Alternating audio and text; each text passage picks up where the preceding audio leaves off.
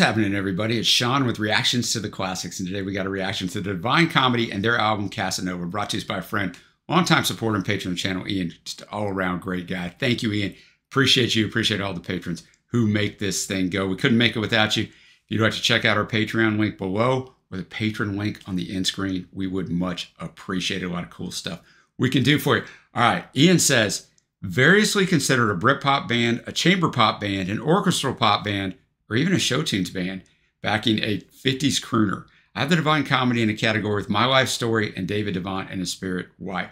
Casanova only went to 48 in the UK charts, but has sold and sold since then, reaching gold status in the UK. And we only have one reaction, a separate reaction like that's on its own of the Divine Comedy, and that is the song Thrill Seeker that Trey reacted to a while back from one of our patrons, David. So I've got a little background on the band too. The Divine Comedy are a pop band, so we just went with pop band on that kind of puts all that pop description that Ian said. From Northern Ireland, formed in 1989 and fronted by Neil Hannon. Hannon's been the only constant member of the group, playing in some instances all of the non-orchestral instrumentation except drums. The band has released 12 studio albums between 1996 and 1999. 9 singles of theirs reached the top 40 in the UK, so definitely some success. We'll get to this album. It's their 4th studio album, released in 1996, and was their breakthrough commercial success. Certified gold, as Ian mentioned, in 1997 in the UK. Its central theme is sex, around which all of the songs on the album center, except the dogs and the horses, which is the last song on the album, and whose theme is death. Casanova exemplifies the influence of American singer-songwriter Scott Walker. Through a Long and Sleepless Night shares the same title as a track from Walker's first solo album, while The Dogs and the Horses is reminiscent of the chamber pop musical style of Walker's first 4 solo albums. Now, I couldn't find that anywhere. That's just what Wikipedia decided to tell me, so take that with a grain of salt. 2 of Casanova's songs were originally composed by Hannon as potential theme tunes for the 1995 sitcom Father Ted, which Ian told me is one of the funniest shows of all time, so I need to check that out.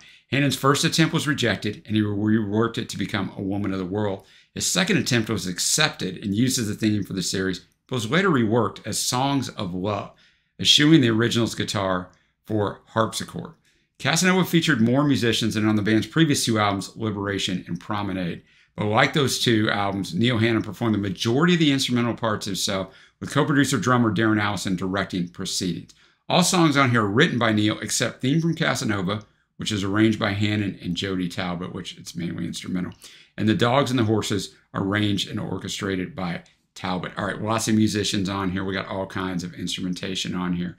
If you have never been with us before, the music will not be in the video, but it'll be at a Vimeo link below. So click along and follow along with us. All right, let's go to the album opener. You see it below, Something for the Weekend. Ian says, a joyous gallop of a song after being heavily promoted by Chris Evans, I found, who initially heard it at one of his friends' parties on the radio in the UK and went up the charts number 14. Quite an achievement for a quirky, non-mainstream band. 8.5 out of 10. I found the song itself is about a Lothario who is trying to seduce a woman, but she tricks him by asking him to investigate strange noises in the woodshed. Upon entering, he is knocked unconscious by her accomplices, who then steal his car and money. Go with that first instinct, boys and girls. You see it below. We're actually going to watch a video for this song and for a couple others. Thanks again, Ian. Man, Neil knew better, right? He knew it, but he just did it anyway. Really good video. Tells the story nicely. I don't really got to go into the lyrics, but enjoyed it. A little rich instrumentation there, but Neil's charisma draws you in. He's low-key, yet he kind of draws you in on what's going to happen next. Great scenery in the video, too. Really enjoyed that. I'm not just talking about the girl, but great scenery in that one. So fantastic way to start this album out. Next up, you see it below, Becoming More Like Alfie. Ian said, a second banging song, only went to 27, but a fun movie-inspired track. 8 out of 10. Once again on this one, we're going to watch the video. All right, Becoming More Like Alfie. I don't know who Alfie was, but it says it's a 1966 film starring Michael Caine. He plays the title character. A womanizer gradually over the course of the film comes to question his attitudes towards life, and that's kind of how it plays out. The video does a very good job of playing out the lyrics here. And I mean, Neil Hannon's like this attitude, his demeanor, it's the way he carries himself, really serves these videos well. We're not going to have any videos for a little while, but don't worry. We still got one more coming up. It's going to be in a little while. All right, next up, we have Middle Class Heroes. Ian says, a wonderful orchestration. An interesting topic for a song. I assume a repost to Lennon's Working Class Hero, tongue-in-cheek, as ever. He gives it a 7 out of 10. Middle Class Heroes, the brass and the strings brought something to this. And the brass in the last song, Becoming More Like Alfie, was nice as well. I mean, you got some rich arrangements in these songs so far, but just a really good song that kind of breaks down. Like the middle class is upset and they're going to sit here and complain. And that might have been the way it was in the UK in the mid 90s. It's still how it is here in America in 2023 in the US. But, you know, I mean, people complain, but they don't really do anything about it, right? I'm too comfortable to take any real action about it. So I'll just sit here and complain about what I don't have instead of what I do. So I thought a very clever song that unless you were really paying attention to the lyrics, you were just going to kind of vibe with. Except we have In and Out of Paris. Ian says, candidate for the weakest song on the album, but not unlistenable. He still gives it a 7 out of 10. In and Out of Paris, which is kind of a paraphrase I read of the final lines from Dickens' A Tale of Two Cities. Of course, he changes it up. I mean, this song is all about sex, and there's just no other way around it. And I'll just kind of leave it at that. It's fine. And for me, it's just kind of, it's there, man. It's not a bad song. It's not a good song. It's just there. They're not all going to be bangers, right? Next up, we have Charge. Ian says, wonderfully theatrical song. Undoubtedly not about the Crimean War and the charge of the White Brigade. Something every British person learns about in school with the story of Florence Nightingale. The sexually charged song is great fun, an 8 out of 10. All right, Charge. I mean, the piano and stuff, when that stuff came on, the melody on there was great. And it really kept you engaged. Yes, very theatrical. I'm not even really going to go over any of the lyrics just because, I mean, they're definitely, I mean, it's almost not even sexual innuendo. It is, but it's pretty obvious. But I mean, parts of it's got a little bit from the Nutcracker. It's got a little shout out to The Sound of Music. So he does this in almost all the songs. There's throwouts to literature and different things in there. But that one was a fun one. Next up, we have Songs of Love. Ian says the acoustic version of the song was used as the theme song in the amazing comedy show Father Ted. As a result, it's probably their best known song and one of their best full stop, and it is the most streamed song on this album. A simple acoustic track, but a fine song. The 2020 album Reissue includes a TV theme version. A 9 out of 10. Songs of Love, definitely different from anything on here. He sounds great, man. You know, nice little melody on here, kind of draws you in.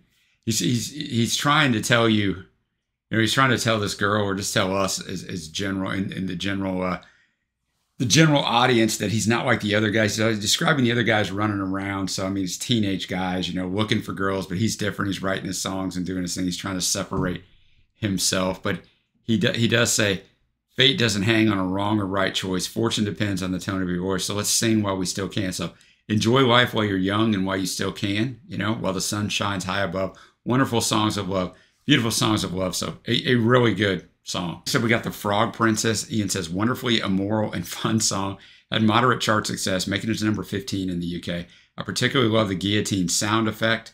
This is going to be a video. All right, The Frog Princess. I think Neil Hannon's second best vocal performance so far on this album, behind the last track, Songs of Love. And frog, meaning French princess, as I kind of read this through. He knew she was trouble, and he wasn't going to fall in love with her, but he couldn't help himself. So, you know, he hooked up with her in the chorus. You don't really love me, and I don't really mind because I don't love anybody. That stuff is just a waste of time.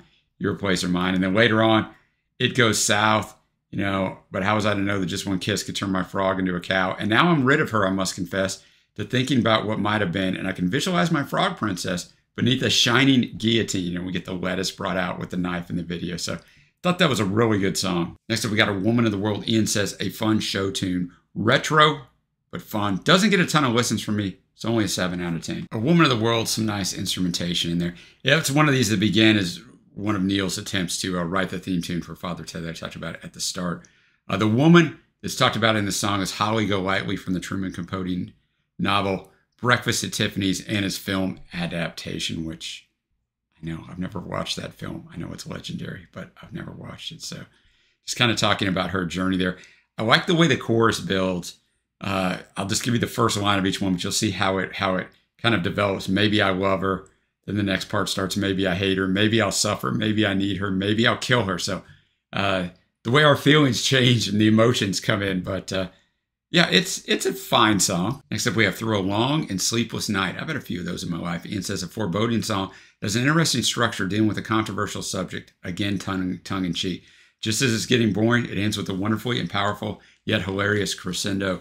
8 out of 10. This is the longest song on the album. Just a wonderfully densely composed song, right? All kinds of stuff through here. And, you know, I think he's talking about being dominated by this woman and dressing up and doing these different things. But the way he builds in it is just fantastic, man.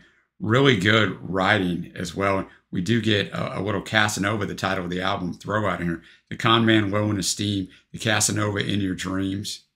I'll scream and scream until I've made myself critically ill in a hospital in case you're there in uniform intensive care. I know you'll be the death of me. What a cool death that would be. I'd rather die than be deprived of wonder bras and thunder thighs. So, yeah, man, that one was really, really well done. So I've got 2 songs left. We got Theme from Casanova. Now, Ian says you should really listen to this song before all the others, as you will find out. I almost did, but then I'm like, well, I'll just leave it with the album run, but I almost did. It's a brilliant, clever ending and bookend with charming instrumental, perfectly placed, leaves you with a smile. Though it's not really the end. He gives it a 7.5 out of 10. All right, Theme from Casanova. It obviously is building in the next song. We hear the horse gallop and the dog and the horses is the next tune and the last tune. But let's not get ahead of ourselves here. I definitely see why Ian said I could have played this first, because Neil is just kind of giving a little overview of the album, and then at the end of what his talking is, which is just at the very start of the song. Now, as we're running a little ahead of schedule, it's just time for one extra item. So I'll leave you the haunting strains of Theme from Casanova. So it could have been the first track, but then I think they probably, for sequencing, thought, we don't want to start the album off this way, because, you don't want to lose people. And something for the weekend is such a banger to start it out with. And then it definitely should have been the last song, or could have been. So it's interesting they didn't put it first or last in the sequencing. So what did they put last, you may ask yourself? Well, it's right there, the dog and the horses. Another show tune, Ian says, a clever song on a topic which I think few composers could pull off, but Mr. Hannon makes it work with a moving, sentimental, yet thought-provoking tune. It should be terrible, but it's not. 7.5 out of 10. All right, the dogs and the horses. What a fantastic, I really enjoyed that song. Totally different, obviously, from the other stuff on here, but, basically, it's giving advice, or fatherly advice to his son that, look, you got to enjoy this life when you can. And you're going to lose your animals, like your pets, and some people's pets are like so close to their hearts. They're a member of family, as it is here with our dog, which is laying right here. Every time I film, he just loves to come in here. I don't know why. I guess he likes the light, but he's right here, my constant companion, and we've had him for years. And I do think about sometimes when he passes and like how devastating that's going to be. So like I get this, and just enjoy life while you can. And then he talks about, but as the curtains close and the last prayers are said, all my dogs and my horses appear around my bed. They have come to say one last goodbye. So for an album that has a lot of tongue in cheek and comedy in it, a very serious way to end it out. And he's able to pull that off, which tells you how talented Neil is. Now we're going to get to my favorite tracks. Honorable mention, Through a Long and Sleepless Night. I just like the way that the arrangement took us through all these different styles. Faves, there's quite a bit of them. Something for the Weekend, Becoming More Like Alfie, Songs of Love, The Frog Princess, and this last song, The Dogs and the Horses. All right, before I get to my final thoughts, Ian says, theatrical Britpop at its best, showing off the astounding talents of Neil Hannon. Probably the best Divine Comedy album, though I have a soft spot for the album Regeneration, which is less theatrical and less fun. Neil always pulls 1 or 2 top tunes out for every album, but on Casanova, we get a whole album of top draw work. This gets a solid 8 out of 10 from Ian. I'm going to be at a 7.75. Man, this album has a lot of songs that I really enjoy.